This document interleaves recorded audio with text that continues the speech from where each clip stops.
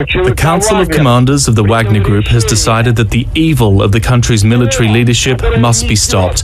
They are neglecting the lives of soldiers. They have forgotten the word justice, and we will bring it back. The chair of RT will meet Media Minister Catherine Martin this afternoon as the national broadcaster reels from the controversy over undeclared payments to Ryan Tubridy. The broadcaster on Thursday admitted to payments of €345,000 between 2017 and 2022. The issue was highlighted during an audit of RT's 2022 accounts and subsequently investigated by Grant Thornton. Philip Ryan, political editor with the Irish Independent, says there was no transparency and honesty around what the former Late Late Show presenter was actually being paid. What the big problem is, especially for RT and especially for Mr. Tubridy now that he's admitted that he realised there was something wonky about the actual money that was going into his bank account and the figures that were being published and given to politicians as they're required to do by RT and just published generally for public consumption. And that's the nub of this, is that people were not being upfront and honest about how much the country's biggest broadcaster was being paid. Ireland has seen a sustained increase in drug-involved deaths since 2017. The third meeting of the Citizens' Assembly on Drug Use is taking place in Malahide today. Drug-involved deaths have increased from 340 in 2017 to 409 deaths in 2020, with 8 in 10 deaths in 2020 involving more than one drug. The Taoiseach says Pride is a celebration of how far our country has come. The 40th Dublin Pride Parade kicked off at noon from O'Connell Street in Dublin today. Leo Varadkar has been reflecting today on the marriage referendum. I think the thing that kind of warmed my heart the most was the margin of the victory, and that it wasn't just in the cities that we won in almost all the rural areas. And that's very different in other countries, where they've red states and blue states. It's 2 minutes past 2. News Talk weather. Thanks to Ryanair. Best birthday present ever. Give a Ryanair gift card. Mainly dry today with sunny spells, highest temperatures of 19 to 26 degrees. And now you're up to date on News Talk. Off the ball. This is News Talk. And you're welcome back to Off the Ball Saturday here on News Talk. John Duggan with you through until 5. This is Football Saturday, and before we get to that, just let you know Ireland have got a couple of tries in the last few minutes in the rugby. They now lead England by 34 points to 24. Conversion going over there. Hugh Cooney with the latest try. So Ireland are set for victory 65 minutes into the match there in South Africa. The first match of the Under-20 World Championship, in Ireland are just flying. It's been a fantastic game of rugby and it's on at the moment. You can text us 53106, tweet us at Off the Ball. We're streaming the conversation as well. You can listen on News Talk across the country. Also watch us if you'd like on the Off the Ball digital and social channels for Twitter, at Off the Ball, YouTube and on Facebook. We also podcast the show on the Off the Ball section of the Go Loud Network every week. It's also available wherever you get your pods. In studio with me, Dan McDonnell of the Irish Independent. Dan, how are you? Hi, John. And we'll also have on the line Shane Keegan, the Cove Ramblers boss, and the broadcaster and journalist Johnny Ward. Stephen Kenny gave an impassioned defence, Dan, of his record to a group of riders, including yourself, after the Gibraltar game. So I suppose it's our first chance to speak since he gave that speech and get your kind of thoughts on it and maybe your reflections on what we saw on Monday generally. Yeah, the speech. I mean, well, the speech was sort of it was unusual. Although I suppose, like, what I would say is probably those of us that are used to covering Stephen Kenny teams over the years are used to how something like this happens. Like, Stephen Kenny is someone that when he has a point in his mind and he wants to make that point in a press conference, like he'll find a way to shoehorn it in. And he did this at Dundalk several times in the European one in 2016.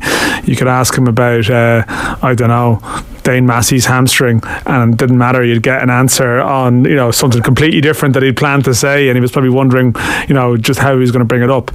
I mean, I don't know, like I think we're probably at the point with this Stephen Kenny regime, and probably have been for some time, that I'm not sure that anything he says or does is going to change anyone's opinion. I think some people, I was striking, like we posted the entire transcript up, and I was actually just interested to see the reaction from the public, and like some people were taking the view, good to see him speaking like this, fighting his corner, and then other people like, oh, this is embarrassing, and generally, that might have reflected their views. There are no independent voters anymore. Well, yeah, exactly. Where's Ross Perot here? We need to find them. But I think I know where it comes from. But I think the problem you have is that you know, like this type of thing, like Stephen Kenny's always had, and I say this in really good faith, but like he's always had quite like an eccentric streak about him, and that's always been there. And I always felt when he came into the Ireland job that would play really well if you're doing well, you know, but obviously if you're going badly, it can be interpreted in a completely different reason. And my feeling is where that comes from is some of the commentary arising from the Athens game, and I think, you know, pieces or, you know, maybe punditry or comments about being out of his depth.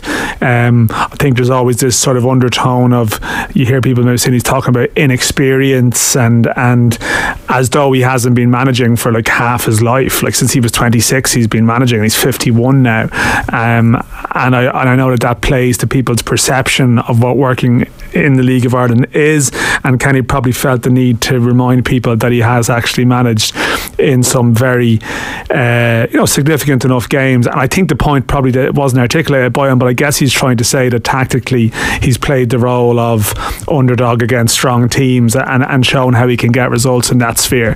But of course the problem is, you know, and it's been articulated well by people, you know, he hasn't got results in his current job, and that's it's like he's, I suppose, hitting back at criticism that has clearly annoyed him, and he may be entitled, I think, to take issue with the tone of some of that criticism, which I do think has been a little bit, in parts, just a little bit probably disrespectful for in terms of where he comes from, but that shouldn't be divorced from criticism of his work in his current job, which I don't think you can explain away by results from your past, you know. And this is the thing, but like, you know, the problem you have with Stephen Kenny, the problem he has himself, is that his whole pitch for getting the job was probably based around proving to people that he should be there, and the fact that 3 years later there's a sense that you're still doing that is problematic, because he's never going to put blame on the players. That's always been his thing. So I complain sometimes, why is this always about Kenny? It's always about Kenny after a defeat, it's about Kenny after a win, it's about Kenny.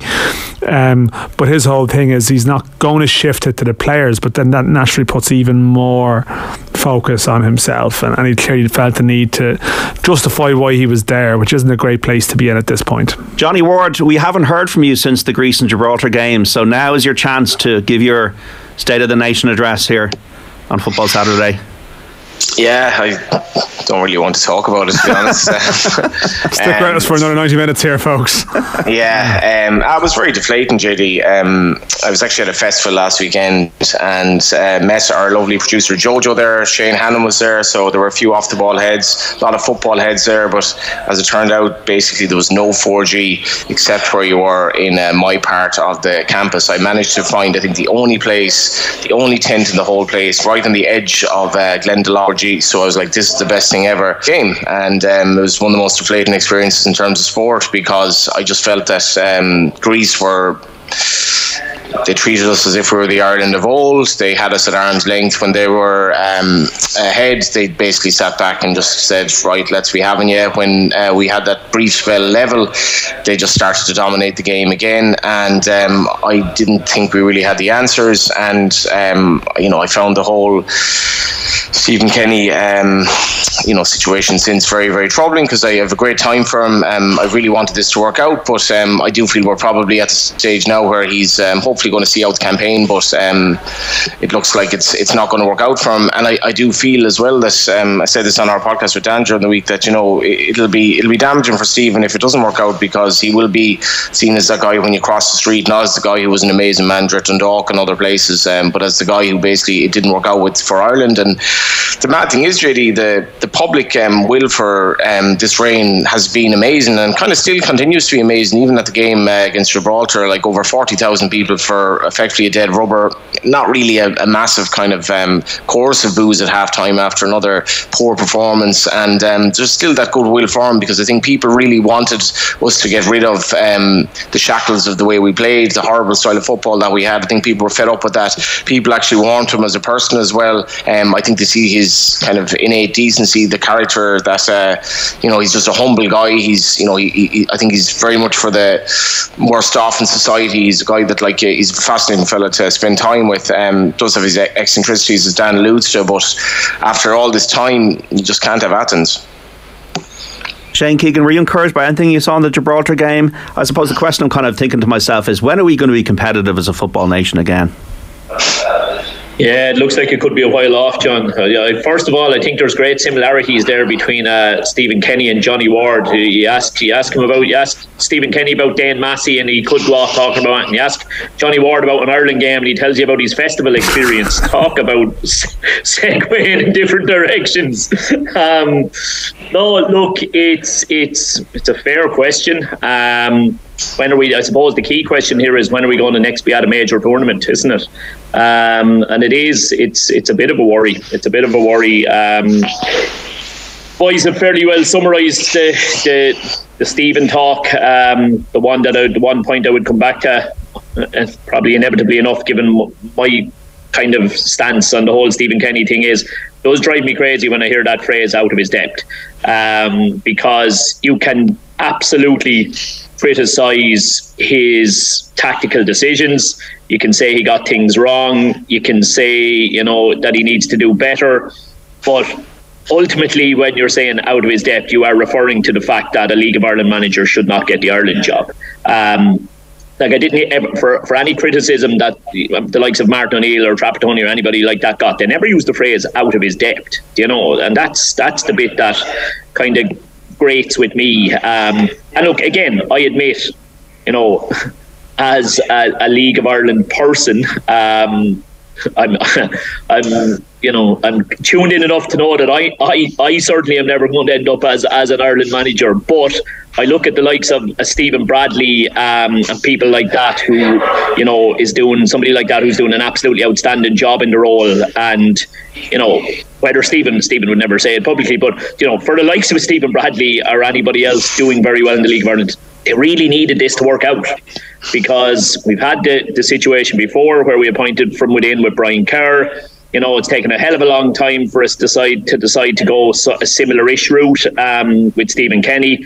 And my God, if this one doesn't work out, I think any chances of kind of homegrown managerial talent, and it even goes as far as the likes of our underage managers. The fact that Stephen was an under-21 manager for us, I mean, it's also going to be a case that if people put forward an argument for Jim Crawford or Tom Mohan or somebody like that, the inevitable comeback is going to be, should we tried that before with Kenny when we stepped him up from the 21s to the first team and it didn't work. So it's a pity on that front. I think he should be just judged on his own merits and how he's doing rather than what his background is. Yeah, I don't actually agree with that, Dan. Sorry, I don't necessarily agree with that, Shane, in the sense that Stephen Kenny is he's a very unique man.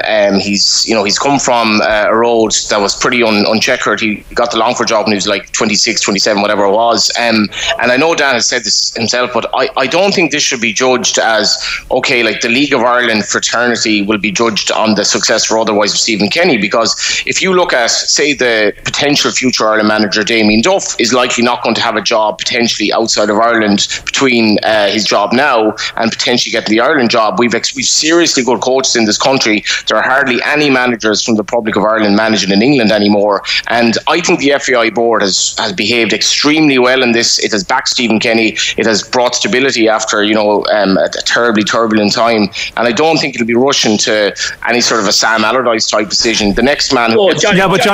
Are you saying Damien Duff can go from the Shelbourne job to the Irish job? Potentially, yeah.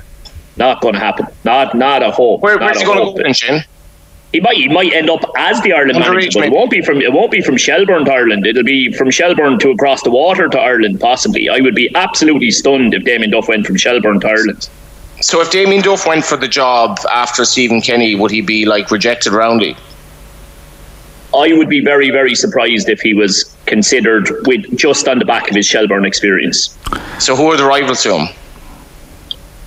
As in, who could get the job if he doesn't get it? Well, say if you look at the under 21s, the underage setup, maybe Lee Carsley, where I don't see us going for this Sam Allardyce. Yeah, but Johnny, can I just cut in there? I think first of all, I don't think Shane was saying he was agreeing with the assertion that it would go that way. I know you're saying you don't agree with the idea that the homegrown managers could be ruled out, but I see where Shane's coming from on that. There's a few different points there. I think it does get to the nub of the issue though. Like the Kenny thing was sort of in some ways viewed by people as this, like, I hate using the term because it was used in a different context around Kenny, but like it was almost like the referendum on the homegrown manager. And I think the FAI even have put themselves in a slightly tricky position, because I think that Jonathan Hill at one point did make a statement early in his reign about the manager should always be Irish, you know, or Irish based even, or words to that effect. And a couple of people pointed out, well, I mean, look at Vera Pauw's situation at the moment, and it was just something that was said. But I think like it's a delicate one, because I think, you know, you have an FAI at the moment that's probably trying to rebuild a bit of confidence in a lot of ways. We have the post-Brexit era situation here where we're now trying to, I suppose, give people collectively the confidence that we can take control of issues here at home, and in the same breath then to have the perception to exist that for managers working here it's unrealistic for them to ever to get to the top of the tree here as international manager. I don't think you can have that, but I think that's part of the sensitivities that exist here. I totally agree with Shane. The term out of his depth is a loaded term, you know, and it is probably a loaded term, and I think there's a lot of like loaded terminology used in the direction of, you know, that type of manager, and I think Brian Kerr was probably subject to it as well, that it wouldn't be used in the direction of other managers who've struggled. And it is just this perception, and a lot of people in this country have it and they feel it and they believe it. It's just not elite. Your background isn't elite, and you shouldn't be there. But I think that, like, you know, this is sort of the fascinating element of what happens next if we sort of think that, you know, Stephen Kenny's probably maybe potentially on the last lap here unless something miraculous happens. Like, what happens next? Like, you see probably a lot of ex-pros very happy to come around to the idea of someone like Lee Carsley, because he's someone who's operated in that game for all of his life. But the flip side is he hasn't got a huge amount of actual senior team management experience. And what happens then if it doesn't work out for him? Like, what happens if he comes in there and it's a bit of a struggle for him?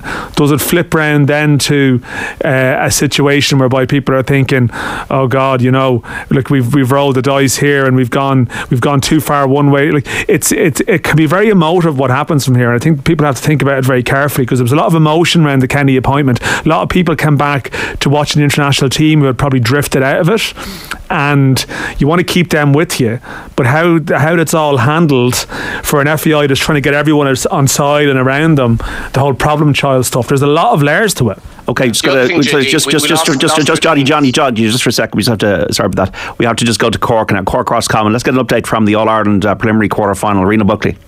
Yeah, so at the moment it's Roscommon 5 points, Cork 3 points.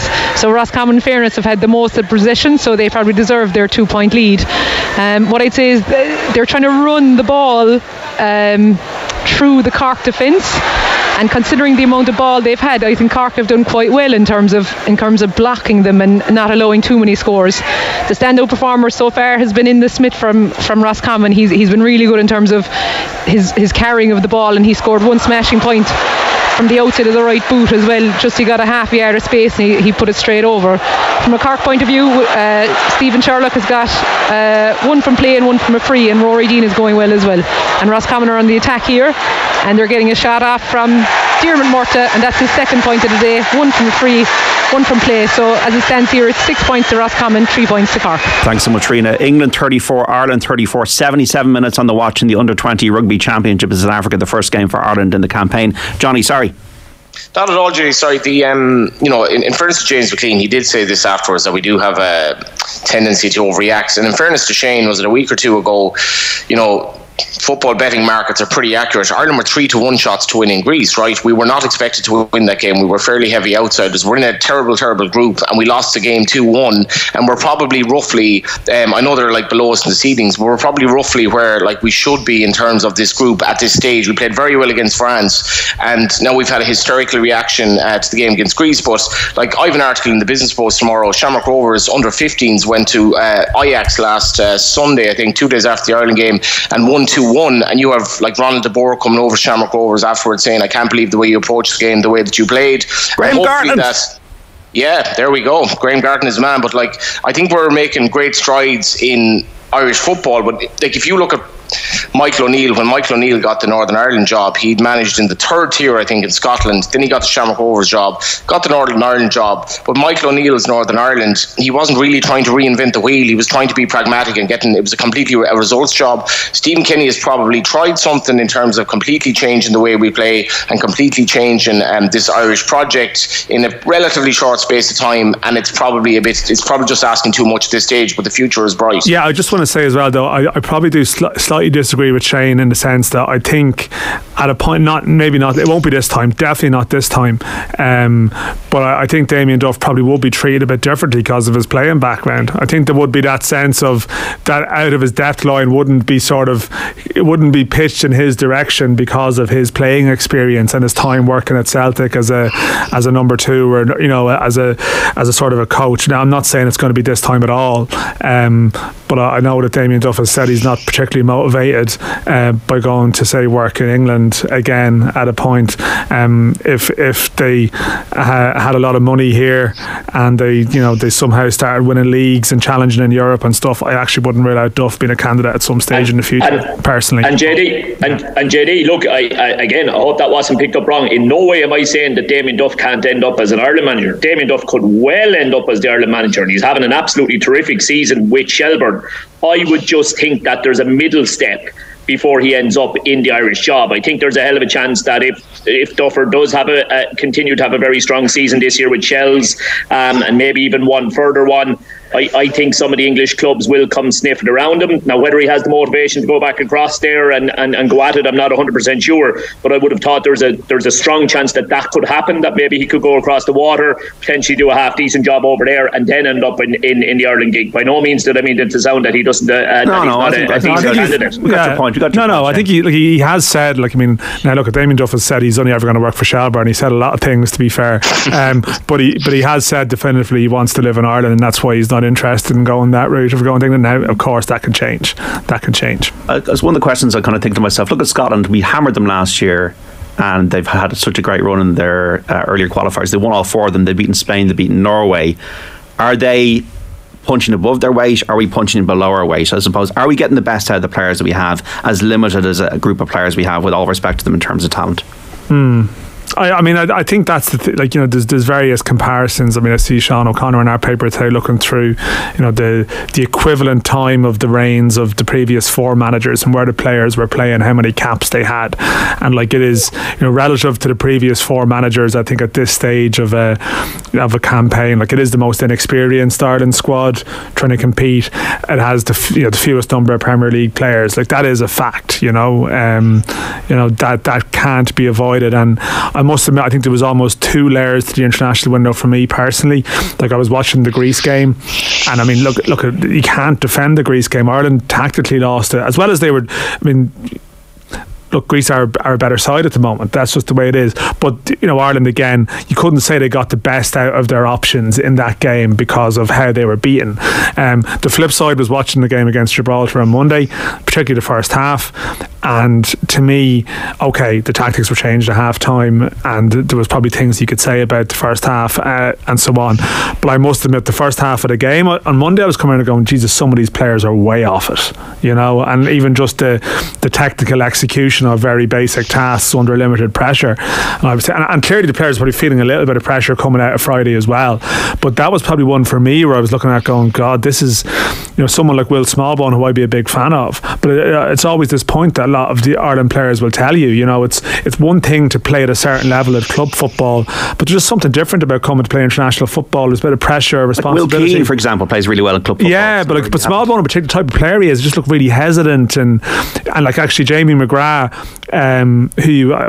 Jamie McGrath probably doesn't have as high a ceiling as Will Smallbone. He hasn't got to the same level of club career, yet Jamie McGrath is probably 3-4 years older, a little bit more experience, and just looked more assured in that game than Smallbone. And you're thinking, yeah, this is part of the point of maybe expecting young players to be ready to just ascend and take control of things straight away. So I actually sort of, at the Gibraltar game, I was thinking, yeah, and this is sort of my point.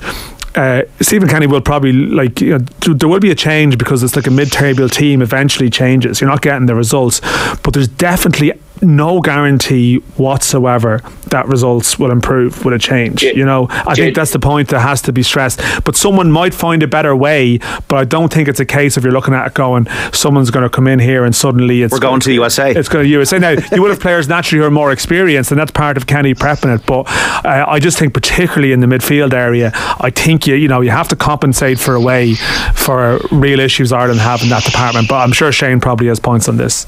Well, just Jerry, just on the point making of Scotland, right? So, I think it's natural that we do it, but we do tend to jump on, whoever the flavour of the month is very, very quickly here to say, well, they are also an underdog and they are managing to overachieve. Why are we not doing it? So, like, obviously under Michael O'Neill, we were looking at Northern Ireland going, Jesus, how are they managing it? Iceland were very much the buzz team there for quite a while. And yet there's been very few teams that have managed to sustain it for any real period. I get plenty of abuse for continuously mentioning XG, but I'm going to go there again. Believe it or not, Scotland lost all 3 qualifiers on XG. They've lost all 3 of those games on XG. So they've fair play to them, brilliant, and maybe it shows a serious trait in their manager or a serious trait in the side that they're able to win games that they've been second best in. But it's also a little bit of a sign of they've had a hell of a lot of luck and a couple of things managed to go in their favour, because, as I say, on the XG they should have 0 points from those 3 games. They've had significantly less than 50% of the ball in all 3 of those games. I don't know if I'd be looking to them and going, oh look, there's everything is shiny and perfect over there. That's what we need to do. I think they've just managed to string a couple of really good results thanks to a bit of luck on their side and an ability to keep themselves in games when they're very much under the cosh, in fairness to them. Shane, if you were manager, would you play 3 at the back? Ireland manager? Yeah. I don't know. I'm going on very little info there, really, Johnny, in the sense that, you get in, you do training sessions, you have a look at how the players are responding to things. I have to be conscious of my previous comments, Johnny. When Stephen came into the role at first, I'm pretty sure the line I took was, I think 3 at the back would suit Ireland better, but I don't think Stephen will ever go there because I think he's a back 4 man. And it's actually and now. What am I going to do now? Because it's the right thing to say we should be playing a back 4 now. Now I'm going to say, what the hell is Stephen doing playing a back 3? He should be playing a back 4. I mean, that would be very hypocritical of me. As you know, for better or worse, I tend to go with a back 3 as well, which maybe that influences my thinking around things a little bit. I can understand completely how people are making the argument that we need to switch to a back 4 at the moment. And to be honest with you, I think there's a hell of a chance he will start with a back 4 in the next game. Interesting. Dara Shea going to Burnley this week, so he'll be playing Premier League football. Well, this is the thing. I mean, it comes back to the balance of the squad, and I suppose that's the thing. Like, you can't get away from. Like, you have a situation like Dara O'Shea has joined Burnley. Nathan Collins, it seems, the Brentford link is definitely a legitimate one. There's all sorts of stuff going on with finance in the Premier League, and Wolves are caught up on that. They seem to need to raise some money. Andrew Mowabadelli, it does seem like he's going to move to a higher level this summer. So you're going to have this sort of situation where this is part of even the formation debate and how you sort of square it. That you want to play with a back 4, say, like, let's say you want to play for the back 4, but Ireland may end up with 4 Premier League centre halves, and hopefully Josh Cullen is playing, but in theory, if he lost his place, you could have no Premier League midfielders, and so it's the whole thing of you want to, like, you pick your best formation, your best team, or your best 11, and you think of like Jack Charlton at times playing good players at left back and right back just to get them in. But there is actually like the nucleus of a very strong young defensive setup. I think that will stand to Ireland in the coming years. Midfield is the problem, Dan. Well, that's the issue. I think midfield is the fundamental. Is there anybody issue coming through in midfield? Well, I think Andrew Moran at Brighton is an exciting player, but again, this is someone who's played a couple of minutes and probably needs to go on loan next season. And I mean, Will Smallbone again played Premier League football at a young age, went on loan to Stoke, and look, I mean, I think Will Smallbone would be a very good player for Ireland, by the way. I'm just saying that, like, it was obviously a big clamour for him to come in and play, and then you just realise it's hard to expect someone to go in and suddenly take control at that age unless they're like a really exceptional always going to be in the Premier League talent. I mean, Andrew Moran's exciting as a more attacking midfielder like a number 10. That's very different to the type of more engine room midfielder that you need probably to try and control games, and that's our problem. And I think that's the tactical issue, is to almost see how you can compensate for some of your weaknesses. And I think there's no doubt that Ireland have an issue in that department. Shane, sorry. And JD, even the way we ask that question as a football public, when you say the question, have we anybody coming through in midfield? I mean, when a manager is thinking like that, or when a club is thinking about a player's development, what they're saying is, have we anybody coming through at the moment who's 20, 21 years of age, who by the time they are 24 years of age can be a regular starter, a star in our team? When we ask that question, it seems to be like we need the Evan Ferguson version of a midfielder now. We need a 19-year-old to come out of absolutely nowhere and establish himself as the central midfielder we can build a team around. I mean, that just doesn't happen. Okay. 34 points apiece. Well, it did actually happen when Declan Rice came out of nowhere in the space of 18 months. But anyway, let's not talk about that. He was a centre half, and then all of a sudden he was like, Nathan Collins got a bit of the better. But here we go. This is what everyone does now. Everyone starts going, which of our defenders can play in midfield? It's like all of a sudden, like he's facing the opposite direction, receiving the ball, and it's like, let's see how that goes, lads. Like this big thing people have, like, he can play in midfield. It's like, I don't know, does it come from our GA thing of like put our best player in midfield? I don't know where that comes from, but I'm not seeing it with any of our centre halves at the moment. I don't know if the lads have a different view. Could any of them step in there? I could see someone like Darragh O'Shea playing left back for Ireland. I could see something like that, because he actually, when he was, that could be a way to like accommodate some of these players in, but I'm not sure if they're going to suddenly become the midfield linchpin. Okay, we've got to take a break. 34 points apiece. Ireland and England have drawn in the Rugby Under-20 Championship in South Africa, the first game of the campaign. We'll get an update from Marina Buckley as well on Cork and Roscommon after this on Football Saturday. Off the ball on News Talk. Brace yourself for a heart-stopping adventure like no other. The News Talk Summer Tour is back, and it's time to unleash the thrill. Fasten your seatbelts, folks, because this is one action-packed ride you won't want to miss. Are you guys feeling okay? Get ready for an adrenaline-fueled journey through the stunning landscapes of Ireland. Can you stop with the voices? I'm trying to drive. Sorry. To find the adventure near you, see newstalk.com/summer tour. Please stop. 232. 3 simple numbers. But for Audi, they signify more innovation and excitement. An invitation to experience progress you can feel, and a shift in mindset to greater expectations, like the competition edition on the Audi A4 and A5 S-Line models, all part of our 232 range. Discover how progress makes you feel in a 232 Audi, and book a test drive today. Hi, David Keeling here. At Keelings, we like to work in harmony with nature, which includes looking after our little friends, the bees. Our Keelings Great Rewilding project aims to help reverse the declining population of bees and other friendly pollinators, and we'd love you to join us. There are lots of ways to rewild your garden. Why not plant window boxes and hanging baskets with colourful flowers? Bees especially love the purple and blue ones. Visit keelingsgreatrewilding.ie for more really easy ideas. Keelings, love to grow. Bosch, appliances you can rely on. For peace of mind, choose from Bosch's 5-year warranty range of home appliances. For more information, go to paracity.ie. T's and C's apply. Scammers are targeting people nationwide with fraudulent messages claiming to be from eFlow. These scams are becoming more common, more sophisticated, and more likely to result in the theft of personal financial information. eFlow does not send links and text messages. If you receive a text like this, delete it immediately. eFlow has not been compromised or subjected to a data breach. Your information is safe. Let's keep it that way. For more, go to eflow.ie. You've just woken up in your suite at the 5-star Powerscourt Hotel, gazing up at the spectacular Sugarloaf Mountain, when the doorbell rings and the most incredible breakfast is uttered into your room.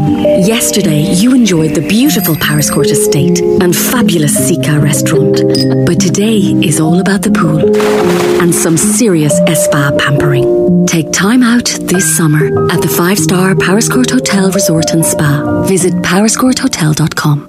And Sean's nipped into the bar for a quick chat with the work crowd. He won't stop. He has a match in the morning. But wait, a nod from the barman. There's Guinness 0-0 on tap.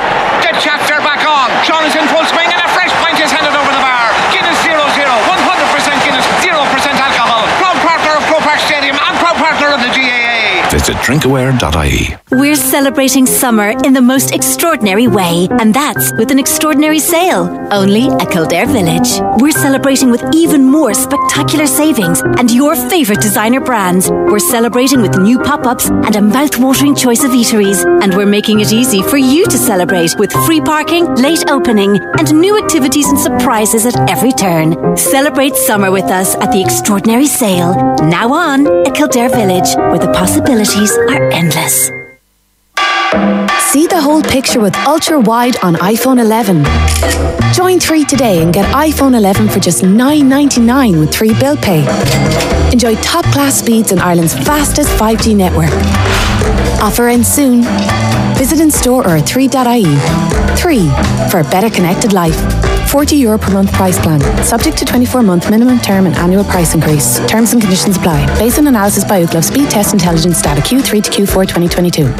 Who said electrification can't spark excitement? From introducing Ireland's first EV to redefining the family car, Nissan has always led from the front. And now we're breaking new ground once more with e-Power, Nissan's unique hybrid driving system, fueled by petrol, driven by electric, no need to recharge, giving you the pleasure of electric driving without the need to plug in. New Nissan Qashqai and X-Trail with e-Power. Drive it to believe it at your nearest Nissan dealer. Nissan. Innovation that excites. Off the ball. This is News Talk.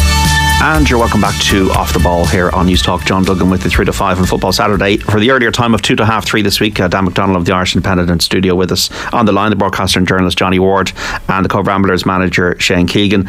In the Camogie, Kilkenny 2-9, Dublin 7 points. In the football, Roscommon 7 points, Cork 3. We've got a half time from Rena Buckley down at Porkyqueeve shortly. In the rugby, Ireland 34, England 34. We have a World Cup squad announcement, Dan, from Vera Pauw on Thursday, trimming the squad to 23. So a lot of calls for her to be made, a lot of broken hearts this week after the Zambia result, a 3-2 win. You were down at Tala. Yeah, it might even be Wednesday, that squad announcement right now, but I think it was meant to be Thursday, but there might be some debate over when it actually is. But either way, yeah, I mean, it's a strange one. Like I think I know Shane was at the game as well.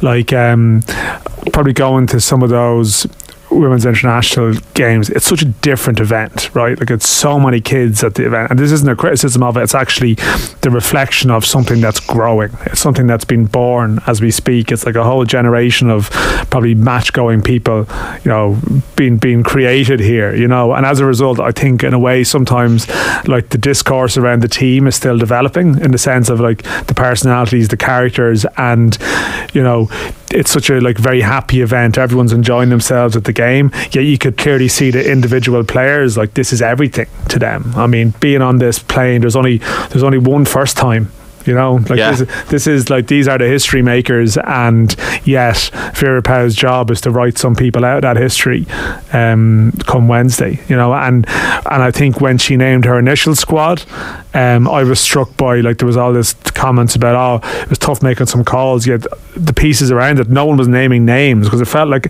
everyone who probably deserved to be in contention was in that list of 31 or whatever it was, that sort of general number, whereas now like a couple of people during the week are going to be told no, like this isn't for you, and you know that's going to be difficult. And I mean, I was struck watching the game the other day. I ended up doing my piece for the Indo just around Leanne Kiernan, someone who would have I suppose a couple of years back, the idea of an Ireland team in 2023, say, being in this situation and her not being in the squad probably would have been unthinkable. She had a long-term injury.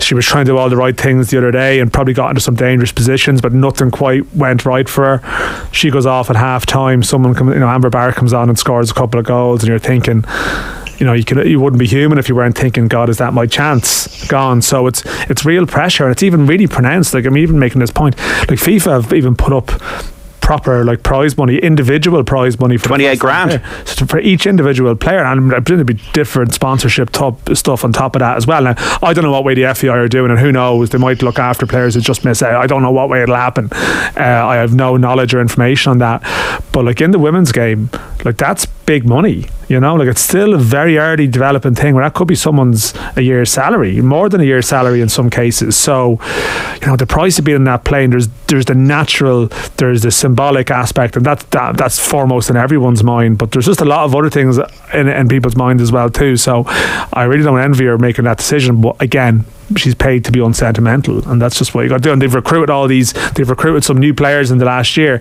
to strengthen the team, and you just have to be ruthless about it as a manager and do that. But the cost of that will be some people missing out who've been on the journey with you, and I'd imagine that's going to be difficult. Shane, you were there on Thursday, and Amber Barrett booked her place on the plane. Must be on the plane now.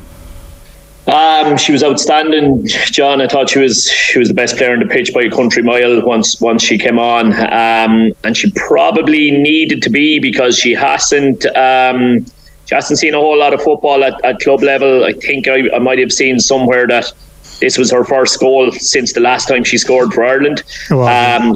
Yeah, she was brilliant. Talk about leading the charge to an opposition. She just has a brilliant ability to get the team up the field and fight off scraps and fight for everything. So even to be honest with you could remove the 2 Amber Barrett goals and I would still have said that she was hands down player of the match. I thought she was brilliant. The other two that probably, in my opinion, caught the eye and certainly enhanced her chances. I thought Abby Larkin was very good. I thought she carries the ball very well, very, very direct. I was impressed with her. And then the other one, and maybe it's a certain angle that I'm coming from on this, but I again delighted to see Claire O'Riordan score a goal. And I thought she was very, very impressive. I think she gives the side very good balance. Claire was, believe it or not, at Wexford Youths with Wexford Youths women's team when I was down there as the men's manager. And we actually, myself and Rihanna Jarrett actually ran a summer camp together for a few weeks down there for Wexford.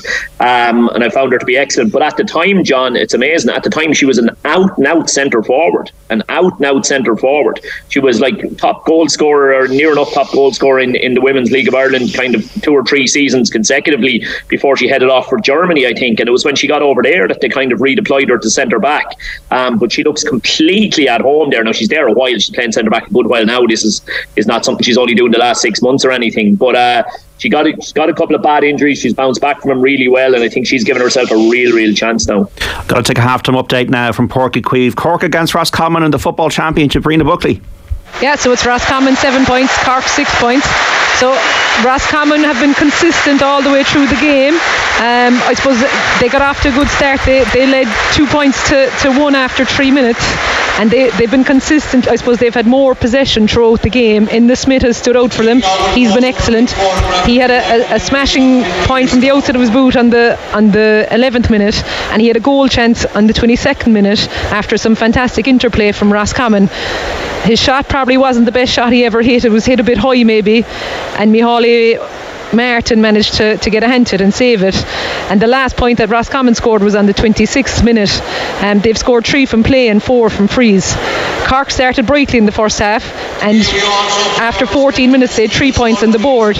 They went through a bit of a sparse patch then, and they didn't score between the 14th minute and the 33rd minute. So Stephen Sherlock got a free on the 33rd minute, and I suppose the difference for the last few minutes was that Cork started winning Roscommon's kickouts, and they scored 3 points in the last 3 minutes. One from Sherlock from a free, one from Tommy Walsh, who's named the cornerback, and one from Matty Taylor, the attacking wing back. So as it stands at half time, Cork have had a resurgence in the last 5 minutes, which was badly needed, and Cork are 6 points, and Roscommon, deservedly I would say, are 1 point ahead at 7 points. Thanks so much, Rita Buckley down there at Port Queeve. Lots of texts in here at 53106. It costs 30 cent. If the Irish soccer team had a few Kerry GA players, they would be a lot better, physically stronger, faster and with more heart.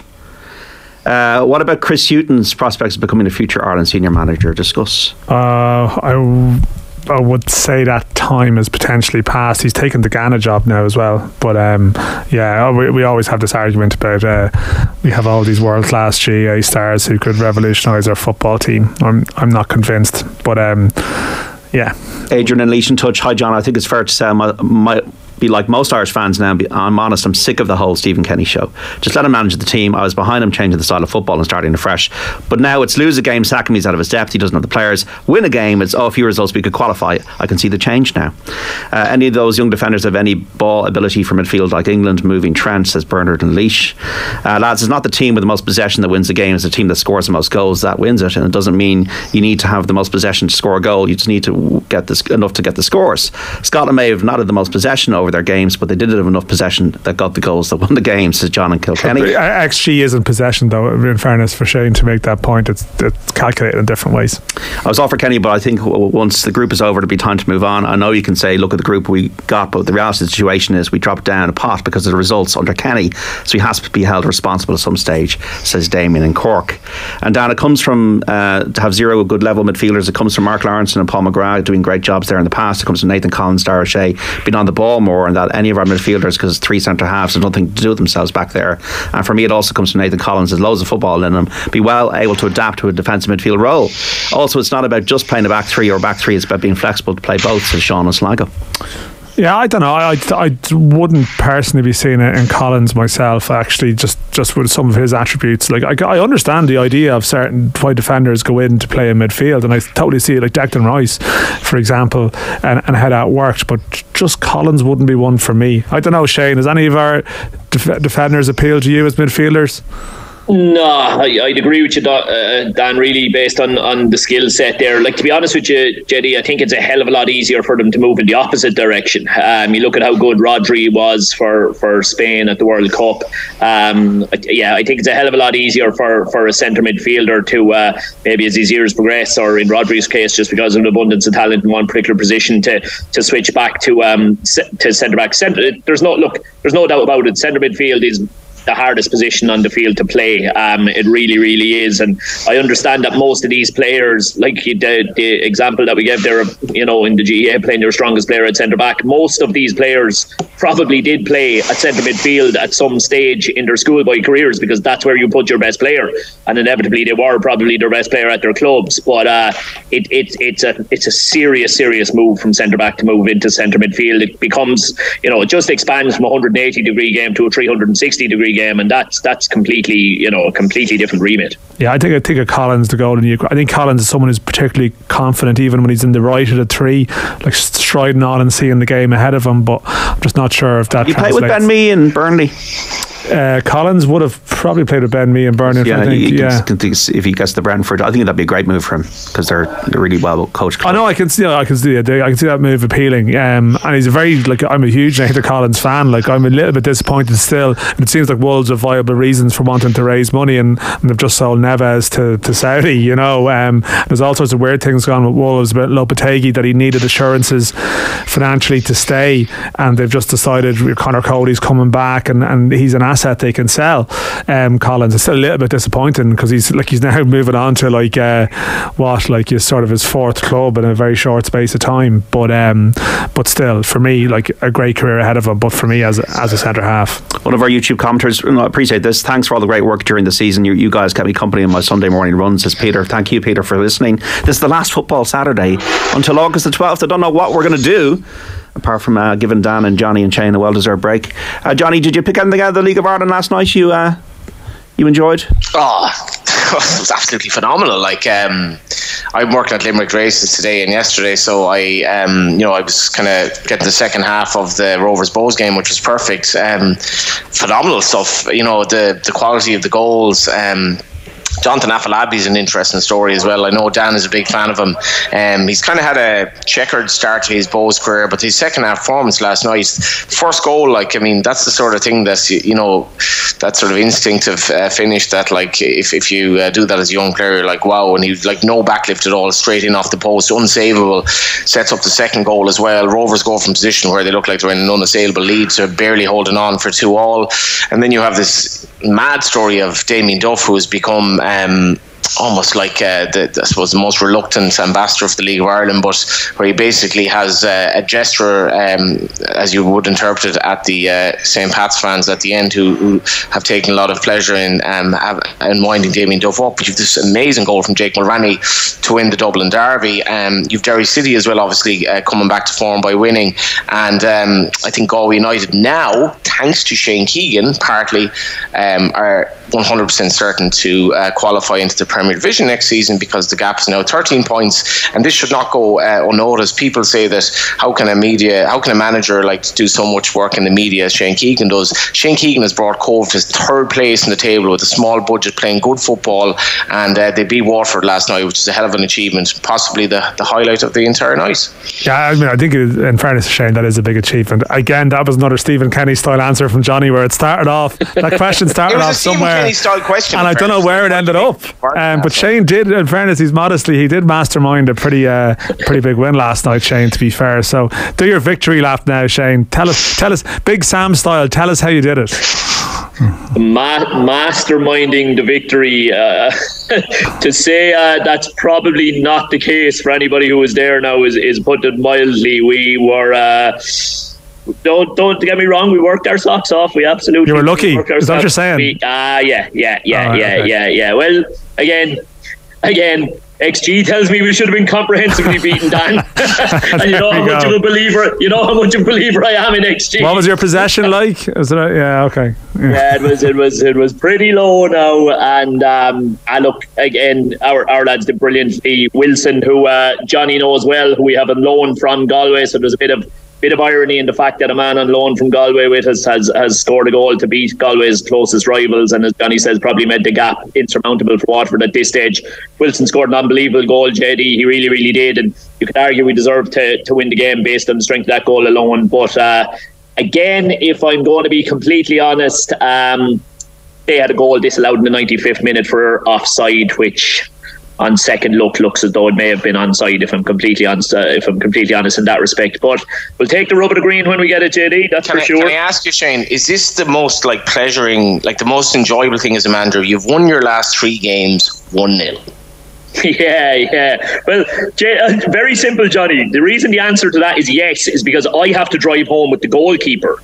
So it makes his company a hell of a lot better in the car when he's driving home with a smile on his face and his clean sheet. Are you in the back? Are you in the back, like a kind of saying nothing, just silence in the back on your phone or whatever? That's it. Do you mind if he has a bad one? Coffee here, or If he has a bad one, he has to try and avoid making contact with me for an hour and 40-minute drive. So it's like a coffee and a muffin, and you're throwing on the muffin, and It is a nice story though, Lee Stacey, JD, because I had the joy of having a lift home with Lee from the game in Galway where they lost 1-0 but played very well, and he was in this position, and it's a strange one as a League of Ireland player. If you're not going to play full time, if you play part-time, you're basically going to make next to no money. You're going to make expenses, but you have that love of the game. So Lee had options in the Premier Division, which would have entailed maybe sitting on the bench, maybe earning slightly more money, and maybe he lives in Dublin, so maybe living closer to where he works. But Shane Keegan said, I'll give you this option, and it goes against as you want to coach. I think he goes down and trains you once a week, Shane, is it? That's it, yeah. So he tries to sort out. We've had a chat with Pats when Tim was there. That's kind of slightly gone now, but we try and sort out a Dublin-based session for him on a Monday, JD, and then he drives halfway down. He drives from Dublin down to Laois and meets me in Laois on a Wednesday and comes the rest of the way down with me. So we only have him for the one session. Look, I think it's just about manageable and doable with a goalkeeper. I think, providing you've got a really good second choice keeper who understands the situation, it'd be a hell of a lot harder to work with an outfielder, I think. You know. Okay, we've got about a minute left. Is that enough time to talk Damien Duff, is there? Damien Duff was like, I mean, the thing with Damien Duff last night was he didn't know he'd been sent off. So he was dismissed after the final whistle. And I was working at the game, and basically me and a couple of other reporters, we had to wait around till the referees come out to clarify that Damien Duff had been red carded, because it wasn't produced. There was no physical red card, none of that cheer from the fans when the red card is produced, but it turned out he did get a red card after the final whistle, even if he didn't know about it. So I suppose there's probably an element of watch this space to see what comes of it, because a lot of people might have seen the clip online. He did gesture towards the fans. First, a lot of Pats fans online are saying they thought it was funny rather than being grossly offended and not calling for some big ban or something, but clearly a red card is a red card, so we'll see how it pans out. But there's always a story. I've got to take a break. It's on the screen that Johnny is the chair of the Don DC fan club, so after 3 we will hear the kind of reaction to the Don DC viral moment from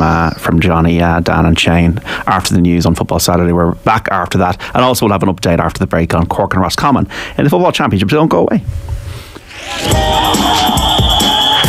This weekend, News Talk are proud to support our official car partner, Volkswagen, as the platinum sponsor of Dublin Pride. To celebrate, visit newstalk.com/pride for your chance to win a 2-night stay at Carton House. Follow at Newstalk FM on Instagram for the latest videos from our presenters, reporters and team behind the scenes.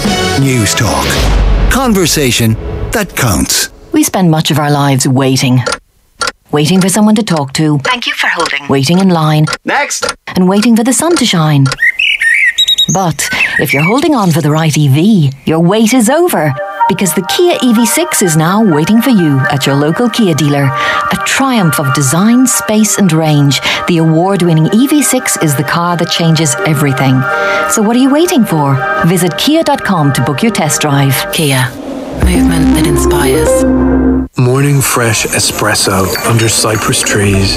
Cruise glistening seas around the island of Capri. Family fun in the Sicilian seaside sun. There are many sides to Italy. We'll help you discover them. Discover the family side of Italy with Top Flight, and book your Italian holiday today at topflight.ie. InsureMyVan.ie.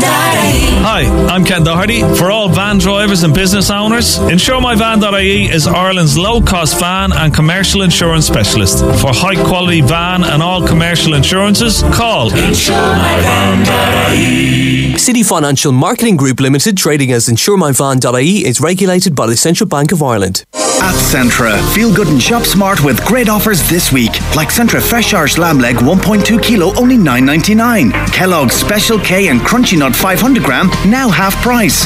And in our French wine sale, Rare Vineyard, Sauvignon Blanc and Malbec, €9 each. Centra. Live every day. Enjoy alcohol sensibly. Right now at Power City, claim up to €300 cash back when you purchase selected Neff home appliances. To find out more, go online to powercity.ie. Dream big this summer with the Easy Living Interiors summer sale. Dream of luxury leather sofas and premium dining sets, eclectic lounge chairs, plush beds and accessories. Dream of a stunning garden with free delivery on our biggest collection of garden furniture. And then make your dreams come true with our flexible finance options and expert interiors advice. Easy Living Interiors. Cork, Dublin, Navan, Naas, Wexford, Waterford, Carlow, Drogheda and opening soon in Gulliver's Retail Park.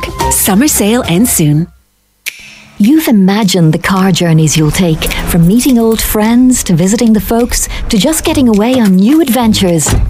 Now it's time to bring your plans to life with a new car. With a car loan from Permanent TSB and online approval in minutes, you can stop imagining your journeys and start taking them. Apply for a car loan at permanenttsb.ie today. Online approval in minutes applies to current account salary mandated customers registered for online banking for loans up to €25,000. Lending criteria, terms and conditions apply, subject to affordability assessment. Security may be required. Permanent TSB plc is regulated by the Central Bank of Ireland. Your voice matters and your vote is important. Local authorities are updating the electoral register, and it's your responsibility to ensure that your details are current and correct. Even if you're already registered to vote, now is the time to check and either confirm or update your details by providing your PPSN, air code and date of birth. To have your say on shaping Ireland's future, you must be on the electoral register. Checking is easy. Simply go to checktheregister.ie. The easy way to secure your say. Brought to you by the Government of Ireland. You've just woken up in your suite at the 5-star Powerscourt Hotel, gazing up at the spectacular Sugarloaf Mountain, when the doorbell rings and the most incredible breakfast is uttered into your room. Yesterday, you enjoyed the beautiful Powerscourt estate and fabulous Sika restaurant, but today is all about the pool and some serious spa pampering. Take time out this summer at the 5-star Powerscourt Hotel Resort and Spa. Visit powerscourthotel.com. Design driven by impulse, performance in tune with your emotions, an instant connection. Electric. At Cupra, we believe in galvanizing these instincts. It's why the Cupra Born, our 100% electric model, looks, feels and behaves unlike anything else on the road. Start seeing what's possible and go full electric with the Cupra Born. Act on your impulse. Test drive today, own it tomorrow. Search Cupra Official. On 106 to 108 FM, on the News Talk app, powered by Go Loud and smart speakers. This is News Talk. It's 3 o'clock. This is Ken Murray. Good afternoon. Security is being tightened in Moscow after infighting between Russian forces and a private army. People in the southern city of Rostov have been urged to stay indoors after Vladimir Putin accused the boss of the Wagner mercenary group of treason. Wagner's Yevgeny Prigozhin claims Russia bombed his men in Ukraine, where they're meant to be fighting side by side. The Council of Commanders of the Wagner Group has decided that the evil of the country's military leadership must be stopped. They are neglecting the lives of soldiers. They have forgotten the word justice, and we will bring it back. The chairwoman of RTE will meet Media Minister Catherine Martin this afternoon as the national broadcaster reels from the controversy over undeclared payments to Ryan Tubridy. The broadcaster on Thursday admitted to payments of €345,000 between 2017 and 2022. The issue was highlighted during an audit of RTE's 2022 accounts and subsequently investigated by Grant Thornton. Philip Ryan, political editor with the Irish Independent, says there was no transparency and honesty around what the former Late Late Show presenter was actually being paid. What the big problem is, especially for RTE and especially for Mr. Tubridy now that he's admitted that he realised there was something wonky about the actual money that was going into his bank account and the figures that were being published and given to politicians as they're required to do by RTE and just published generally for public consumption. And that's the nub of this, is that people were not being upfront and honest about how much the country's biggest broadcaster was being paid. Ireland has seen a sustained increase in drug-involved deaths since 2017. The third meeting of the Citizens' Assembly on drug use is taking place in Malahide today. Drug-involved deaths have increased from 340 in 2017 to 409 deaths in 2020, with 8 and 10 deaths in 2020 involving more than one drug. The Taoiseach says Pride is a celebration of how far our country has come. The 40th Dublin Pride Parade kicked off at noon from O'Connell Street in Dublin today. Leo Varadkar has been reflecting on the marriage referendum. I think the thing that kind of warmed my heart the most was the margin of the victory, and that it wasn't just in the cities that we won in almost all the rural areas. And that's very different in other countries, you know, where they've red states and blue states. And that's your news. It's 3:02. News Talk weather. Thanks to Ryanair. Support Ireland's athletes at the World Champs in August with Ryanair's low-fare flights to Budapest. Outbreaks of rain and drizzle will develop in the west tonight. The rain will extend eastwards and become heavier overnight, although the east will stay dry until morning.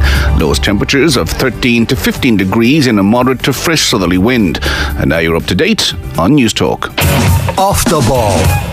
This is News Talk. This is Off the Ball until 5. John Duggan with you. Let's get an update from Porky Queeve. Cork and Roscommon in the All-Ireland Football Championship. Brina Buckley. Yeah, and it's Cork leading for the first time. So at the 48th minute, they kicked their 9th point through Chris Oak-Jones, and it's Roscommon 8 points. So since half-time, Cork have got 3, so they've gone from 3 points to 9 points, and Roscommon have got 1. But I suppose the big talking point was that Roscommon had an excellent goal chance. It was work between Ben O'Carroll and Diarmuid Murtagh. Diarmuid Murtagh had the final shot and was saved by Micheál A. Martin. So a real tight game. Great start to the second half, and Roscommon have actually just levelled the fares now, so it's 9 points each on the 43rd minute. Brilliant stuff, Rena. Thank you so much. In the minor football championship semi-final, Kerry 6 points, Monaghan 5, a latest score from O'Connor Park. In the Camogie half-time, Dublin 7 points, Kilkenny 2-10. Ireland drew with England 34 points apiece in Rugby's World Under-20 Championship in South Africa. Now let's hear the viral moment of the week for the nation, delivered brilliantly by Aisling O'Reilly in conversation with Don Deasy. Do you think Stephen Kenny should stay on? 500%. A great manager and a great man. He hasn't got the players, but he's a brilliant, brilliant manager. What do you like about him? Everything. There's nothing bad about him. He's a very honest and good man. There's a friend of mine there, Jonathan Corbett, chairman of Galway United, and he thinks he's useless. He's not useless. He hasn't got the players. He's brilliant. So he needs more time, you think? Definitely, without a doubt, and he deserves it. He's an Irishman, and he's looking after an Irish team, and we don't need foreigners to look after an Irish team. Have you seen improvements under Stephen Kenny? Definitely. At least they're playing football. You seen them under Martin O'Neill and Roy Keane. We're just kicking it up there. They're worse than Jack Charlton. Will you stop? Jesus, he's brilliant. They're passing the ball. Yeah, but they're not getting the win. I know they're not. He's very unlucky. No, he's very unlucky. Yeah, he is really. He deserves another chance. Why wouldn't he? Yeah. He's a decent, honest man and a good manager. And he talks. The way he sees it, he talks. And he's not hiding behind anybody. He's not making excuses like some of the bollockses. So when you heard some people this week, maybe the Irish public, saying that he needs to go, how did you feel about that? I felt terrible, hurt, really hurt, and broken-hearted. I'd rather have left my wife than see him go. I'm serious. You're hoping she doesn't see this? No, I don't mind. She might leave me then, she might be better off. But I'm telling you, my friend, look, he's hiding over there. He should go. He has to. He's hoping to be beaten tonight. I don't care whether they're beaten or not. He's an Irishman. He should be kept on. Yeah. And don't let him go. Will they win tonight? Definitely, without a doubt. And whether they do or not, he's still a good manager. Have you been always following Ireland? All my life. Yeah, my brother played for them. Oh, right. Who's your brother? Eamon Deasy. He was a fella who played with Aston Villa, yeah. Very good. Yeah, I could have played with them too, but I drank for Ireland. That was a problem then. No. It got in the way. I got on the better side. Good stuff, right? Thanks a million. He died and I'm still alive. Oh, God. The colourful Don Deasy, who I think put a smile on everybody's face this week. I think we got a photo. Do we have a photo of Don? I'm just checking our producer there. Do we have a photo of Don? Can we put that up on the screen? It's Don Deasy with an off-the-ball umbrella and Micheál Murphy, Nathan Murphy's father there. That must be a Galway. Game last night. I think Johnny Ward was sending me various pictures of Don last night. So a friend of mine did send, when that clip came out the other day, did suggest that was basically Johnny Ward in 2045. The Don Deasy clip, which I thought was a pretty good line. Johnny Ward, you know this man well? Yeah, I don't think Don liked that comparison at all, actually. And he certainly won't want me to, be a Don Deasy. He's an absolute legend. Like, this is my relationship with Galway City, JD. You listen to Don Deasy talking there and you're like, that is literally Galway City in 2 minutes of an interview. I thought Aisling did the interview very well. She just let him roll. His brother was a serious footballer. Like, came back to play for Galway United, basically played for nothing. I think the banner in Terryland is gave everything, asked for nothing. being died very young. Don has lost a couple of other brothers as well. He's had a lot of personal tragedy in his life, and he always has that smile on his face. And I thought it was hilarious. His throwing Jonathan Corbett under the bus, I think, was slightly questionable. Jonathan Corbett is seen hiding under said bus a few minutes later, trying to get away from it all. I think Johnny Corbett was slightly taken aback by how viral this went, and it went incredibly viral. But he's an absolute legend on DC. I can't say enough about him. And what you see there is exactly what you get when you meet him in Terryland or meet him in Galway. And I think he epitomises what Galway is. It's just real heart, crack, love of football, love of sport, love of life. And we're lucky to have him. And you were a Galway United manager, Shane.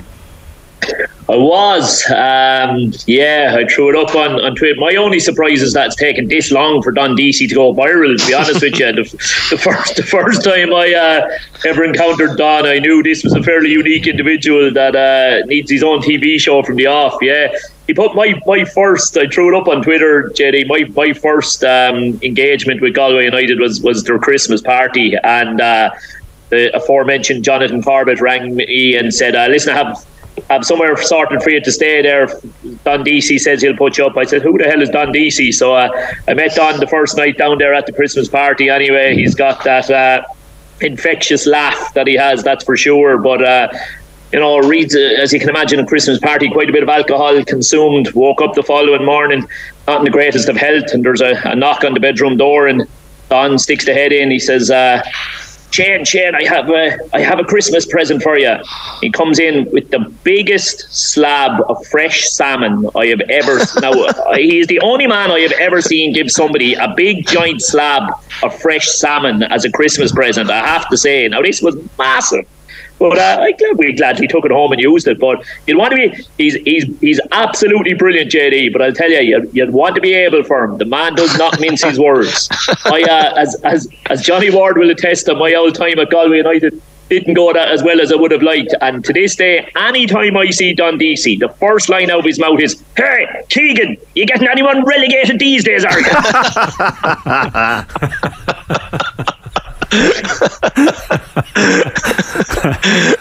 So his brother, it's the best city in the world, Ginny. Eamon DC Park, I mean, that's the thing. It's like people I know Johnny still refers to it as Terryland, but I mean, you're reading the sports bulletin, it's Eamon DC Park, and it's just that whole, the name sort of resonates. And he was at Aston Villa around the time Aston Villa were winning the league and European Cup, and when the squads were smaller, that was the thing. When you have like a 12-man squad or a 14-man squad, so he was a top-class player. I've read some great pieces about him. I don't have any personal sort of stories to add, but he was a terrific player, and I mean, it's just, I mean, what are the chances? I suppose the Vox Pop, throwing up someone who is who all the other guests here have an individual story about, and his brother is like the Irish football community is very small sometimes. You are reminded of that. Stephen Kenny referenced the small Irish football community in his speech the other day, which I think was very pointed in a particular way.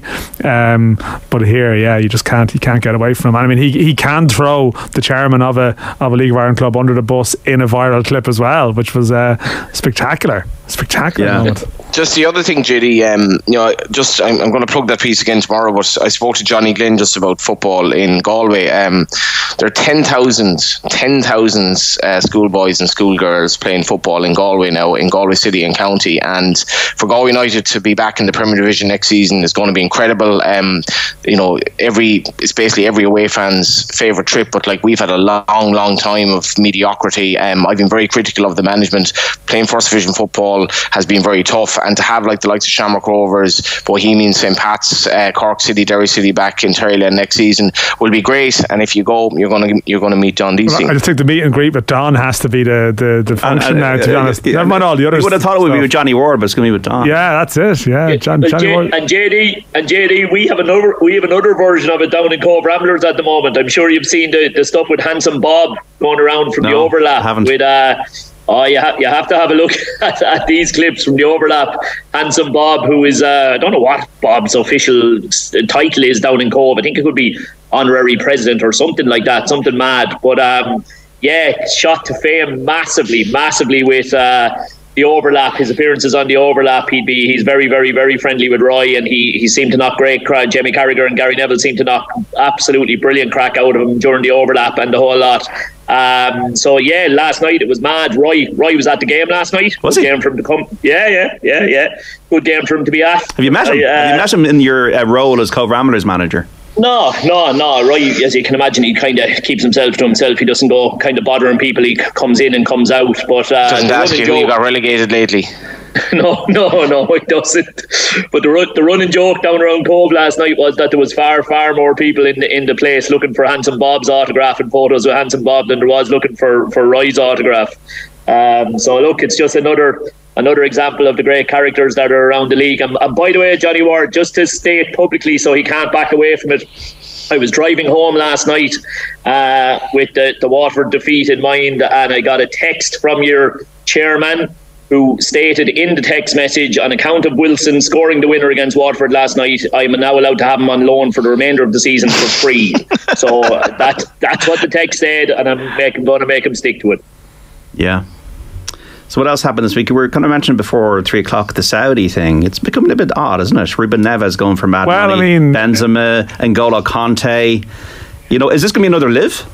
Well, I mean, look, and I've sort of addicted to the live stuff. I'd be big into the golf and the whole intrigue around that, and got caught up on it all. And then that sort of mad sort of like, actually we're now all together moment, which was sort of incredible.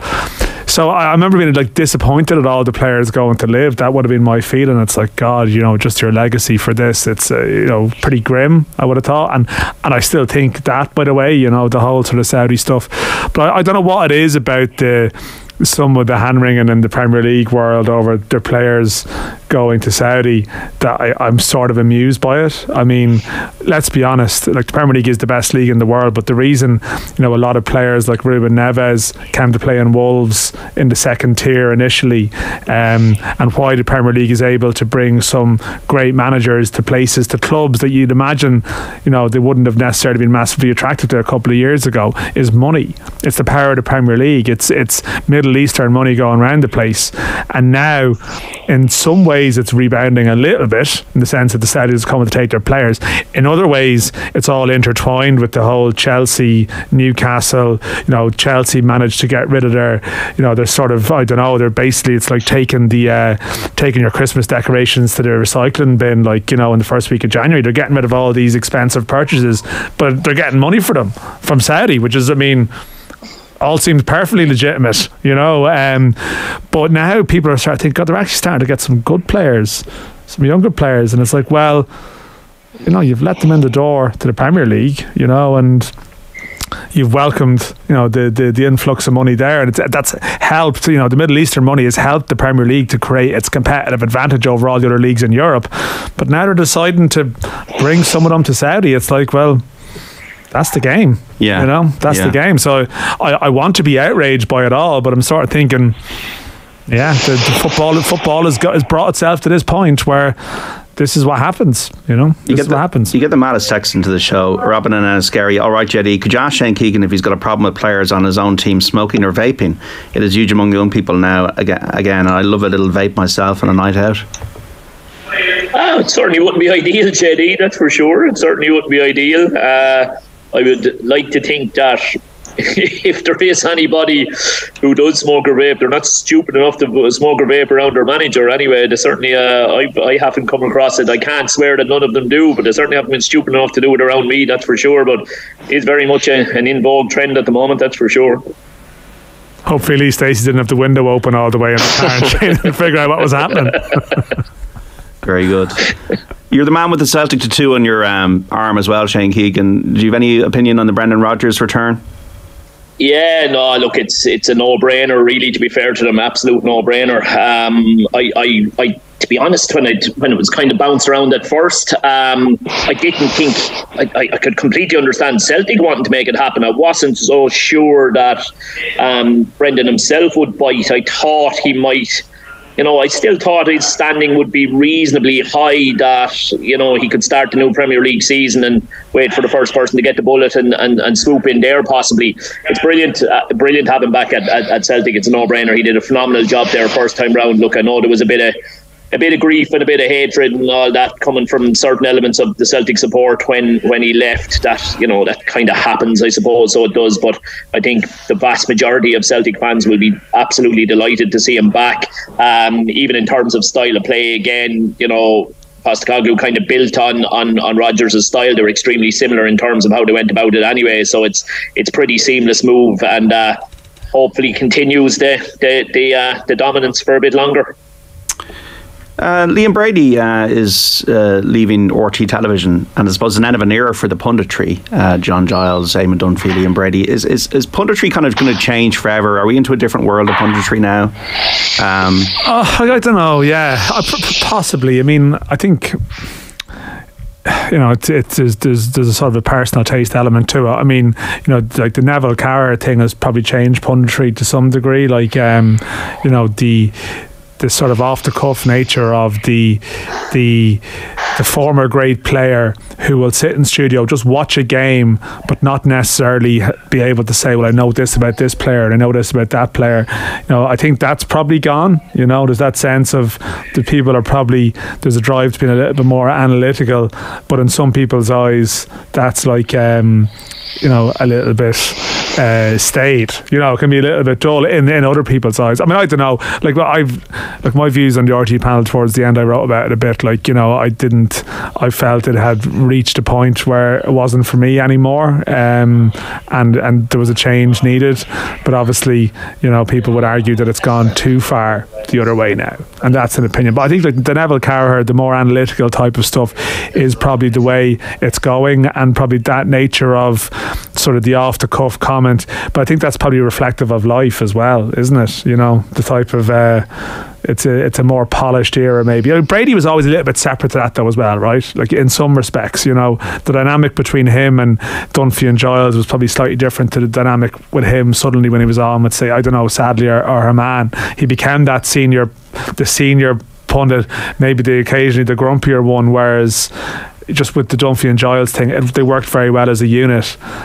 So yeah, I mean, listen, it's sad. Like, I mean, what I would say about Brady is that it was great to see the documentary. It's a great documentary, and it got to see a completely different side to him, because I think for a whole generation of people growing up now who would forget how good a player he was, but maybe only know him through the sound bites, through the sort of through how he came across. So it gave you to see like a fuller picture of his character, I think the RT panel in the latter years probably just weren't in touch enough with the game here and what was really going on. But that was just my personal taste, my opinion on it. We have about 10 minutes, because obviously we're off air on Football Saturday. We'll still be obviously have the show here 1 to 5 with a lot of Gaelic games coverage in the Women's World Cup over the next few weeks. But we're back on August the 12th. But for people that, if there's not football on, maybe give us a recommendation around a League of Ireland game to go to. That's the experience, the vibe of a game that people might want to just actually go and get on a train or get in a car or get in a bus and see a game. Well, Johnny will somehow bring it around to Galway United again if we talk about that. That's what I'm asking you. And Shane naturally wants to bring people to Cove. See, I actually love the month of July football wise here, because the European games are coming around the corner. Like Shamrock. Now the only problem is it's going to be hard to get tickets for some of those games, like particularly somewhere like Pats, where they're going to be way above their demand levels. They're not going to be able to cope with demand levels, because they're not going to be able to have standing in their first round European game, which is going to be a problem. Look, there's a great vibe around the league at the moment in general. Like, I think last night, again, you look at it, you'd like sort of good crowds around the country, and it depends where you are. This is the big problem. Like, you see, there's a story developing now that there might be a team in Mayo has been introduced, which is brilliant, because it's another part of the country where we could talk about it here and someone could listen and say, well, yeah, that's great, but I don't have a team within 2 hours of me, so what the hell am I supposed to do? I think in Dublin there's great choice at the moment between Bows and Pats and Shells and Shamrock Rovers. I don't know, it sort of depends where you're living. I think what you do find at this time of the year is that the league season becomes a little bit scattered in terms of fixtures, and the European games like absorb a lot of the attention. If people have the ability to travel and get to Tallaght for one of the European games, that'd be terrific. But I don't know. I mean, I think it depends where you're based, but I think pretty much most of the clubs this season have got their act together or are getting better as regards like match day experience. But the problem is, like, in certain places, access to tickets is actually a problem. They're not able to attract new fans or invite any more new fans in because their stadiums are too small. Like the Bows Rovers game last night was terrific, but there was like a lot of people would have wanted to go to that game, couldn't get a ticket, and there's definitely no chance of a new person being able to go to that game. So it just like drives home the point that all this stuff that's going on at the moment about facilities and infrastructure and stuff, like the league has possibly reached a point where it's having one of its best season in years, but it's almost impossible for it to develop much further because of the restrictions created by the facilities that exist, you know. But I would always recommend it to anyone, but it's very much like geographically depends on where you are, you know. I don't know, the Derby games are good, but it's just hard to get into them, you know. But Johnny will just recommend going to Galway and just meet Don Deasy or maybe even Johnny Ward, and there you go. You know, that's the ultimate match day experience you can have. Just enjoying the football, JD. You mentioned Liam Brady. Like during lockdown, they showed the game in '74 where he was playing with Johnny Giles in midfield. I think one of Giles' last games of Brady's debut against the USSR. And to think that we were playing football like that in a bad pitch in Dalymount in '74, and all these years later, Dalymount is a capacity of like 4,500 people, up from 3,500 or whatever it was last week or last year. And the facilities in this country are miles off, but everything else is really positive. You know, the underage thing is fantastic. I think the quality of the players coming through is amazing, and some of the quality of the goals last night. Like I watched League of Ireland. I know we've had a few dud games, mainly involving Damien Duff of late, but some of the quality of the games, you can bring anyone to League of Ireland game now, and he or she is going to enjoy it. If I were to recommend a ground to go to, I'd probably say Inchicore, because there's a reasonable chance you might get a ticket. You've no chance at Dalymount at the moment. Tallaght is great. It's kind of more of a modern stadium, but like Inchicore is very, very friendly kind of atmosphere, very like an old school kind of ground in Richmond Park, and really good football. And you know, it's the League of Ireland's in a great place at the moment. How many would go to Cove that game then now? Is it about 1,000 would it be, Shane? Little bit over that at the moment, JD. Yeah, I think we're averaging around 1,200 thereabouts, but I can assure you we have a hell of a lot more space, so you will certainly manage to get into Coleman's Park on a Friday night. You needn't worry about tickets not being available, so we would absolutely love to see new supporters coming in around Cove, that's for sure. It's mad, like a couple of things work in our favour and sometimes against us. We would get the floating voter quite a bit, but the floating voter may usually opt for Cork City. So it's amazing, if Cork City are away, our attendance will go up a bit, because it means that those that are into kind of keeping half an eye on League of Ireland soccer in Cork will come across to ourselves. But we've even got things like, you know, if the GEA club are hurling or playing Gaelic football on the Friday night, even if Cove Wanderers, the junior soccer club, have a match on a Friday night in Munster Senior League, those kinds of things can actually hit our crowd. Last night we have a quite a loud and vocal group of kind of younger fans who sit in a particular section up the top, and there was kind of they were drastically depleted last night, and I kind of turned around to somebody associated with the club and went, "Where's all the usual young fellas?" "Oh, there's 2 busloads of them gone up to Codaline." So we got affected by kids going off to see Codaline rather than been at our game last night. But these are the things you just kind of have to roll with, you know. I think actually, if I was to recommend something to people as well, does the one thing, and I need to maybe we might do it the odd Saturday or Sunday now because I'm not in here. Like some of the best underage footballers in Ireland are playing every weekend, like, you know, under 17, under 19 level, under 15 level. Some of these like Sight and Shamrock Rovers players, and practically no one watching them. You know, like if you sort of download the FAI Connect app, you can look up and see if there's an national underage league game near you.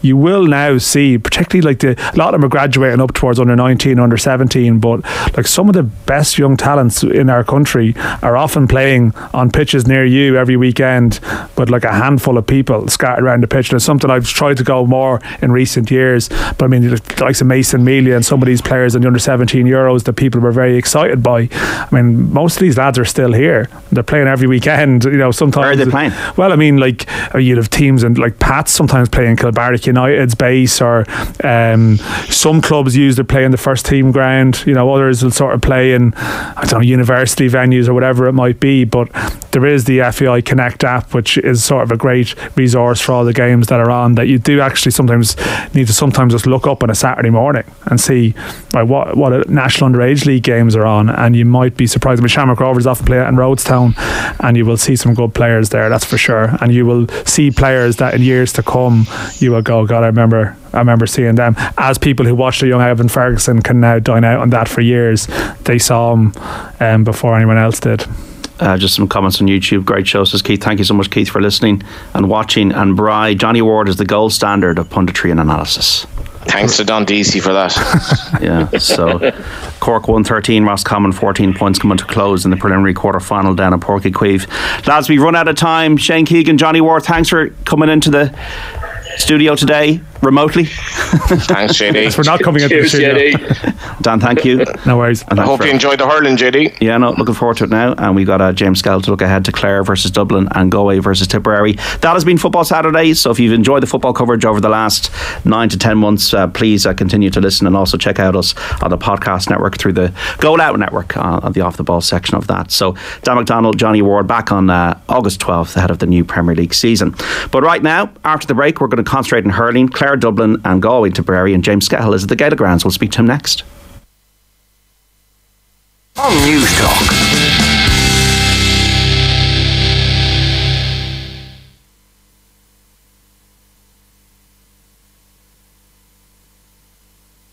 Screen Time with John Fardy. This week on Screen Time, I talked to writer and director Gene Stupnitsky about the new Jennifer Lawrence sex comedy No Hard Feelings, as well as his time writing on The American Office. Wes Anderson returns with his latest movie Asteroid City, but will it keep his devotees happy? Plus, Broadway